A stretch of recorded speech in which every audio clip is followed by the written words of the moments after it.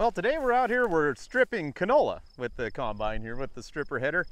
First off, I'm going to go through the combine settings stuff. Basically, we have the shell bore now turned all the way down about as slow as it'll go. I think we're like at 380 or 400 RPMs, and this canola now is dry enough that it seems to be doing a pretty good job real good job actually stripping the seeds off and not having a lot of header loss. So it's nice to see that part's going to work, I think, with the stripper header. I'm not a big canola fan or straight brassica fan like a mustard crop, really, because these crops for some reason in our system don't do very well. They like bacterially dominated soils, and as we hopefully transition to more fungal, which is what we're trying to do, I don't think they're going to do quite as well in the first place. The other bad thing with canola is to really crank a good canola crop out, oftentimes people are doing at least one or two passes of insecticide, which is completely counterproductive in our system. So we avoided doing that by trying to raise the Brix level of this plant with some boron and some other natural stuff that we applied here on the plant. I think we did good with that. We had some flea beetle stuff to start out with. The biggest problem with this crop this year is the emergence wasn't very good from the get-go. And then the spring was cold, and then when it got hot, it got really quite hot, and this stuff came up uneven. And so right now we're out here cutting like 5 bushel canola. A great way to finish up harvest, right? But anyways, we're down to maybe 100 acres or so of this left, and I'll take you through the settings that our case automation came up with in the combine to finally get this set right for the stripper header. Because when you're only running 5 bushels of stuff through the combine with the stripper header, there's not a lot coming into it, right? So it's a way different adjustment than if we were bringing all this straw in there too. I'm going to show you guys just real quick the stubble that it leaves. You can't hardly tell where we cut versus where we didn't. So if you look here, looking down this row, on the left side over here, we have not cut or stripped this at all, and on the right side it is stripped.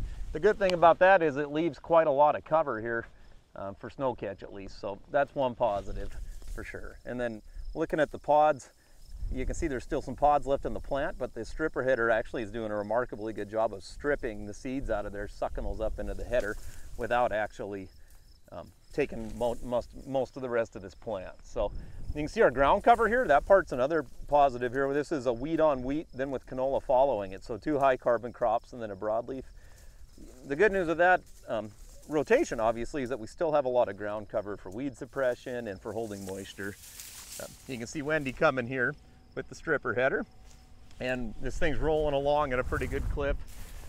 Sometimes canola is a pain to cut with the draper because it likes to ball up in the center of the header, but for this thing we're able to just kind of cruise right along. So here's our combine settings. As you can see on the screen at the top left, you're looking at the rotor speed. We're about 430 RPMs there.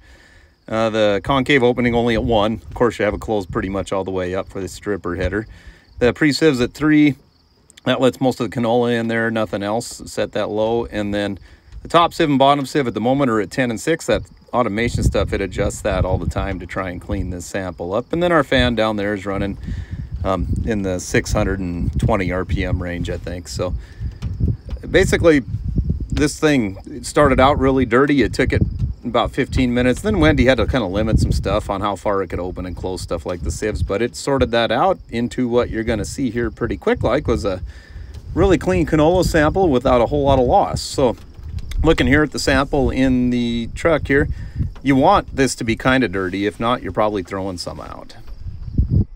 So to kind of summarize this canola situation, we try mustard and canola on this farm quite a few times. We've tried intensive input stuff where we put a fair amount of fertilizer on it, sprayed it for bugs on the mustard end, and it's still really, in a drought, just doesn't turn out. So on wheat or barley, usually we can count on about 5 bushels per acre per inch of rain, and that seems to work out about like that, about like clockwork.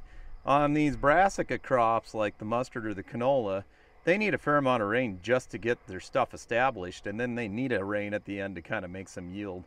And normally on our farm here, where we're only averaging now 6 to 7 inches a year of rain, they just don't quite have enough to finish out. And the other thing is, in nature, you see a lot of grass in native rangeland, right? But you see almost no brassicas out there. And I think monocrop brassicas really aren't going to fit our system. They would fit well, I think, with peas or with flax. Maybe we'll do some intercropping. Can't do a lot of that yet because it's not insurable, which is a pretty high risk situation. But I think we're about done doing monocrop brassica crops. And it's just stuff that we're learning as we go along here.